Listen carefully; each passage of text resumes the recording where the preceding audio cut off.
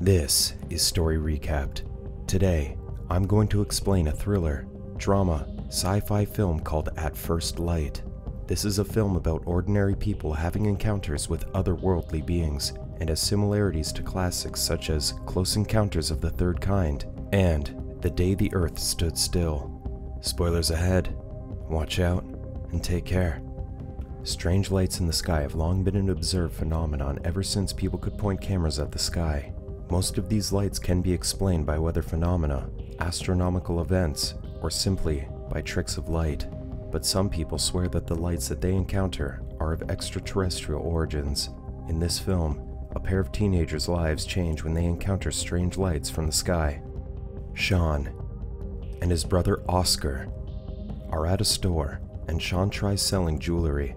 Oscar walks around the store, grabbing things and putting them in his bag.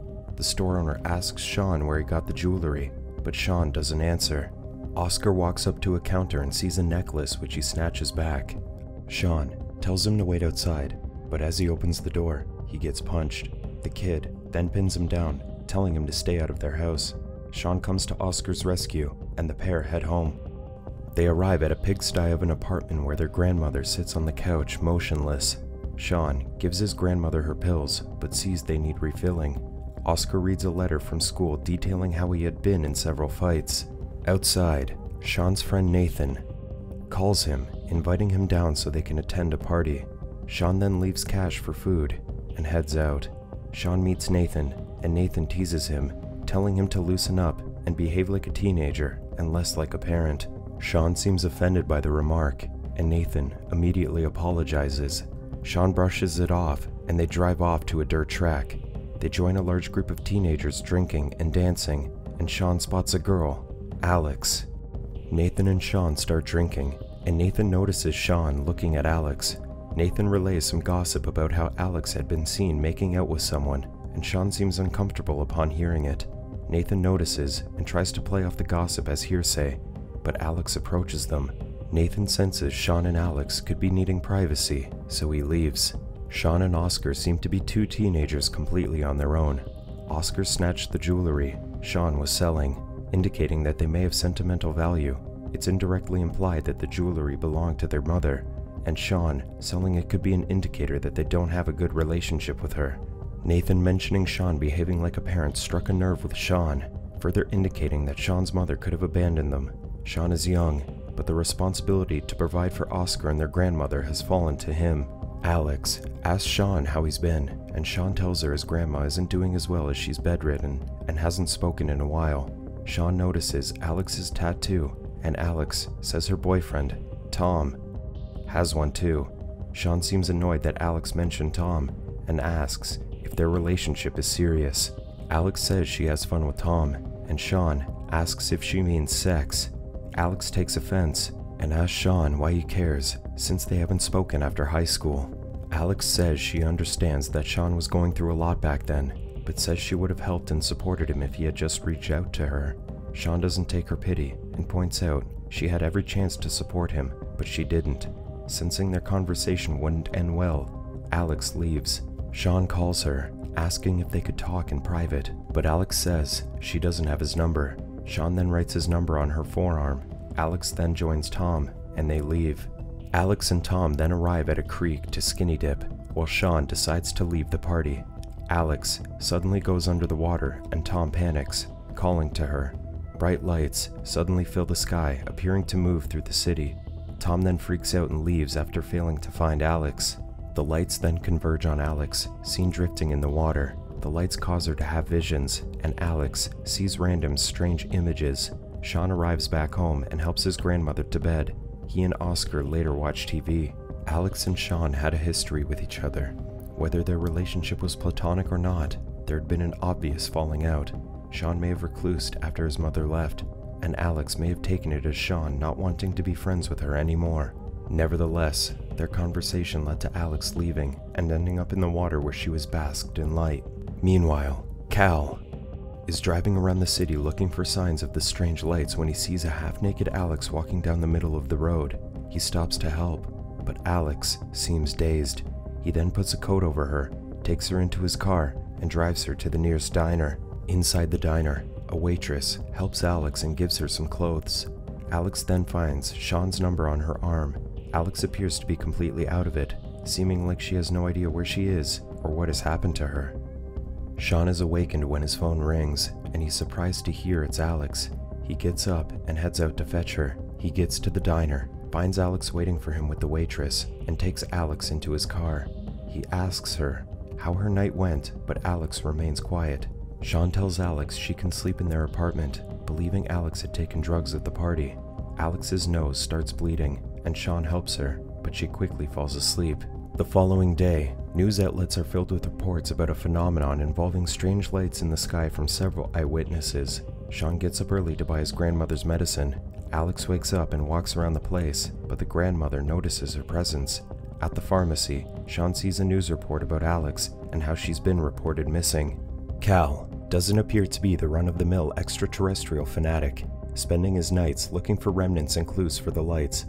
He seems to be a good-hearted person, as he doesn't take advantage of Alex. Considering what had happened, Alex is extremely fortunate to have found Cal. Whether this was a coincidence or not, no one can tell, but the lights have caused their paths to cross. Alex, on the other hand, appears as if she has no recollection of anything. When she looked at herself in a mirror, it was as if she had seen herself for the first time. After seeing Alex in the news, Sean understands the gravity of the situation and realizes Alex may be in deeper trouble than he realized. Oscar is in the kitchen eating breakfast when he sees his grandmother walking around the house, apparently getting ready to leave. He appears to be in total disbelief as his grandmother walks out the front door. Sensing someone in the house, Oscar grabs a knife and investigates. When he opens the bathroom window, he sees Alex, and the two startle one another. Suddenly, appliances in the house start humming, and a magnetic resonance fills the air. The knife Oscar holds levitates for a few seconds before falling to the ground. Meanwhile, Cal is preparing to leave. He's searching for more clues regarding the strange lights, and upon seeing the news about the lights and Alex, he recognizes Alex and puts two and two together.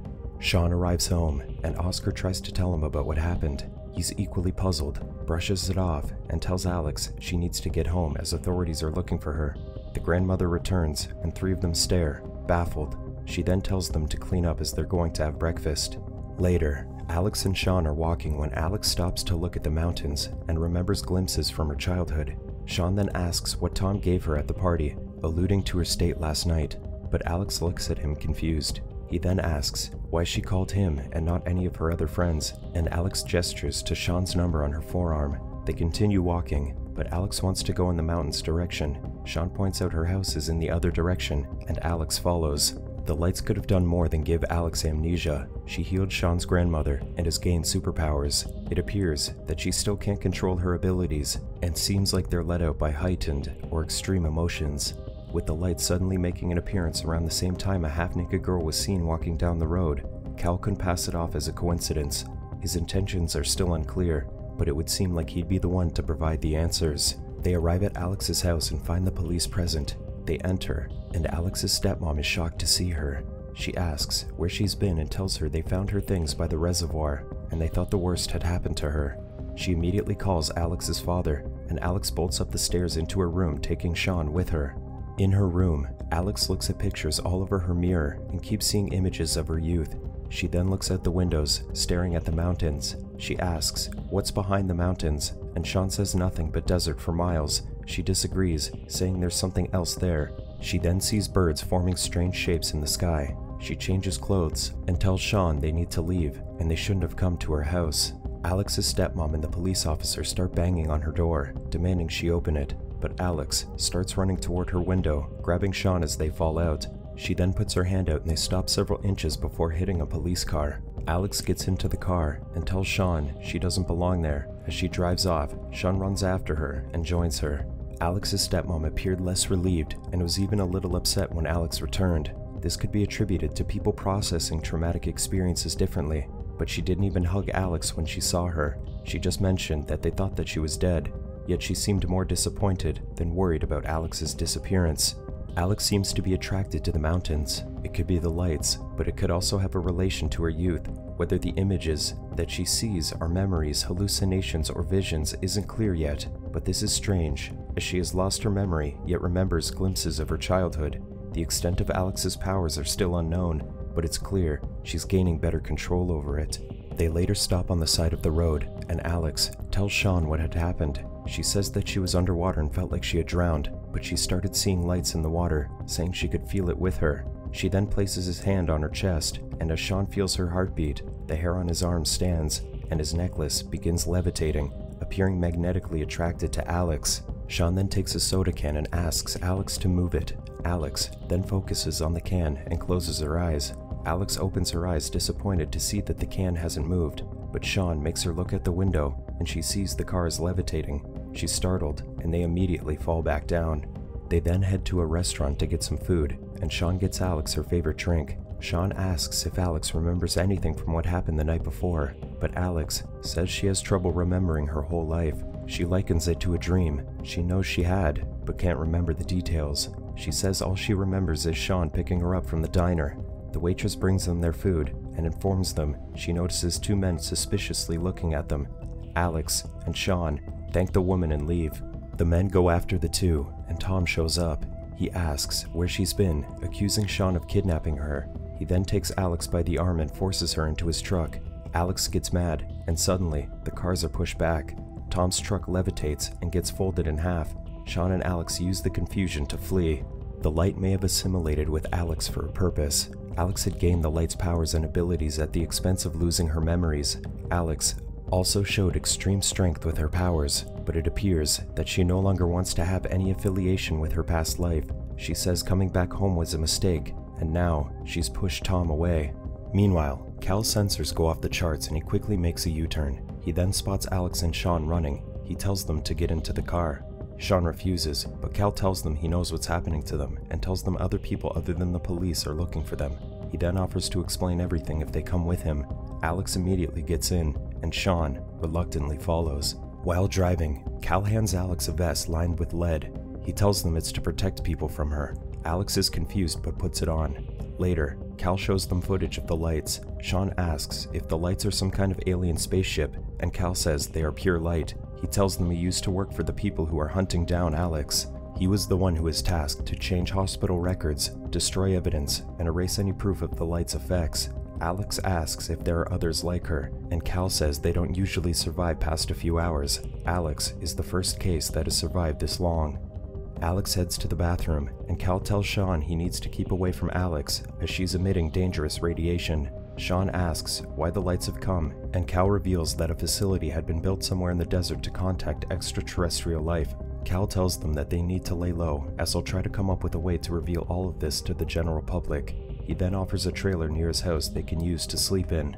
It appears that the lights had chosen Alex for a reason. They had been trying and failing to assimilate with humans, but most of them seem incompatible. Maybe Alex's past holds the answers to why the lights chose her. The lights were notably attracted here by an unnamed agency. It could be assumed that this agency is connected to the government, as they'd be unable to establish contact without NASA. Another thing to note is the radiation Alex is emitting. Earlier, she healed Sean's grandmother. This time, she appears to be making Sean sick. In the trailer, Sean asks Alex if she trusts Cal, and she says she's unsure. He then asks if she's half alien, and she says she doesn't know what she is. Sean tries consoling Alex, and Alex asks where Sean got his necklace. Sean says it was her that gave it to him, and Alex says she wishes that she could remember more things.